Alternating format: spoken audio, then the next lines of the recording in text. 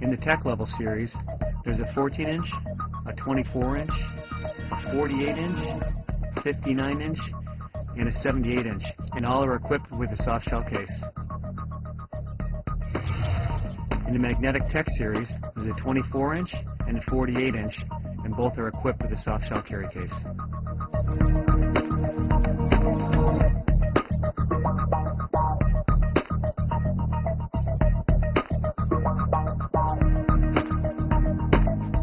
Jason Becker with Stabila, and I'm going to show you next tech levels. And what we mean by tech is this level here looks like a standard Stabila level, but now we also have an electronic module built into it. And so I'll show you a couple things about the electronic module here.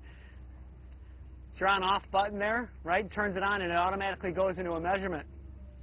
And if you can see on here, we have two different screens on this level. One of them's on the front there, and one of them is on the top. And the reason why we do that is most of the time that you're working with the level, you're working over it. So we want to make sure that we have a screen that we can read easy so we're not bending over so much. It's one of the things that Stabila does. We really try to watch how guys use their tools and make sure that we make them easy to use. Now with this module here, though, we have what we say 5 languages. And what I mean by that is it speaks 5 different languages of different types of measurements that contractors use. The number 1 would be degrees. And if I hit the mode button right here, I'm going to switch different languages. And the next language or mode that it does is percentage of grade. That's used a lot by concrete contractors and then even a lot of West Coast plumbers and mechanical contractors. The next mode right here is millimeters per meter. That's used mostly in Europe, but there's a lot of jobs in both the U.S. and Canada that are switching over to metric when it's government work. Then the next mode here is a really important one for most of the carpenter contractors, and it's inches per foot. And what that means is it's going to tell me exactly what inch per foot, how much fall I have over a given footage, right? And in this mode, in the first mode, I have it in decimal form, which is real hard to read on a tape measure, but it's great for doing math problems. So the 5th mode is inches per foot in fractional form, which is what I read on a tape measure. So right now, this level is telling me that I'm at 1 3/4 inches per foot. One important thing that this level does also is I have a reference point. So that means this level does level and plumb, right? But I can also make this level tell me what angle I'm at by telling me, but if I hit reference number, this angle here is going to be 0. So I can easily refer to 0 much easier than a degree over and over again. So if I'm doing repetitive angles, I'm able to hit reference and lock it into a certain angle. Another big thing that this level does is I have a sound function on here. And what that means is if I push this button right here, I have sound. And so what that means is this level is actually going to tell me when I hit level, or it's going to tell me when I hit plumb. And how it does that is when I get within 2 degrees of level, it's going to start beeping. And the beeping is going to get faster and faster the closer I get to level, until I finally hit level, and it's going to give me an even tone. So what that means is, after a while, if you're using the tool for a little bit of time, it becomes intuitive, where I don't have to look at the level anymore. I just listen for the beep. I know I'm getting closer as it beeps faster. When I hit level, I nail it. So we've created a level that I don't have to look at anymore. I don't have to watch the bubble. Here's an existing handicap ramp on the same job site that was poured a few months ago. So we can put the level down on top of this handicap ramp, and I can show you whether they're within code or not on this one. So here's what an inspector would do. They'd put the level down, turn it on, and on top of the screen right here, I can see 5.0 degrees.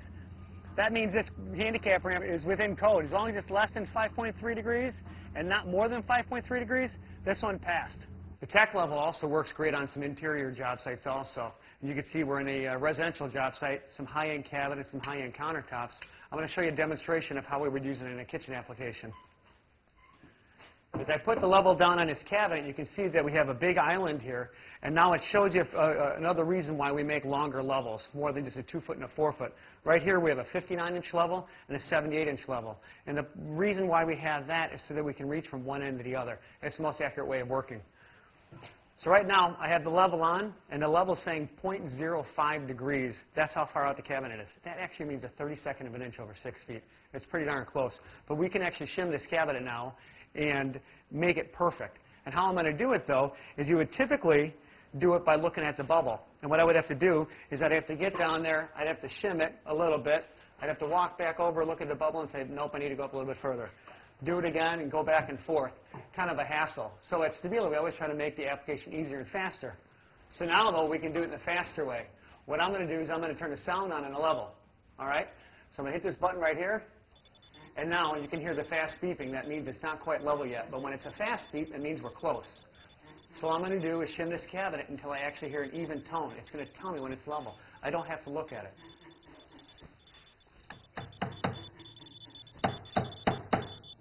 There, even tone. That's level. Out of all the features on this level, though, I have to tell you the most critical one is the fact that you can recalibrate this level whenever you want. And I have a fast way to do it, and I'm going to show you right now. Instead of shimming the level up on a level surface, I would actually, because we have removable end caps that grip the wall, I'm actually going to stick this to the wall, and I'll show you how to calibrate it. So I take the level, I stick it to the wall. Because we have the end caps that grip the wall and don't mar the wall, it sticks. So I can actually hold it with one hand. So all I do is center the bubble. And I've had somebody say, Jason, you mean you're going to calibrate that electric module to that vial right there? And I said, yeah, that is a locked-in vial. We have the most accurate vial in the industry. So yes, I am. And as contractors, what do we do for a living? We read bubbles. So I'm going to center that bubble perfect. Now, it's critical you take the time to center it perfect because you're recalibrating an instrument, right? So now over on the upper left-hand side, we have a button that says Cal. That means calibrate. Hit it once, hit it twice. The second push is a safety mechanism so you don't do it on accident.